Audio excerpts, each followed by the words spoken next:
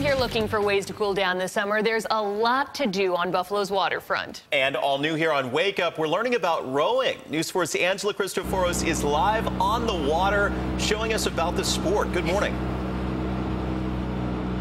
Hey guys, good morning. Well, I've got the easy job here this morning on the motorboat while these guys to the right of us are rowing and working hard. It is quite a workout, but don't be intimidated. Anyone can learn how to do it. I've got Mike Cute here with me. He is the rowing director to tell us more about how easy it is to learn. Hey Mike, good morning.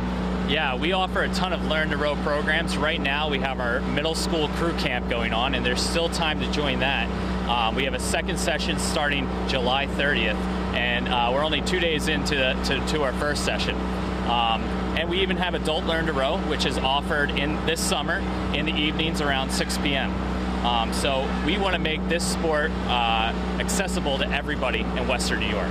Now, Mike, you've been rowing yourself for several years. Why should folks give it a try if they've never done it before? Well, it's called the ultimate team sport, and it's something that if you want to get involved with a team, there's no single person that can do everything, right? You have to work together in a boat. You have to really dive into the team culture aspect.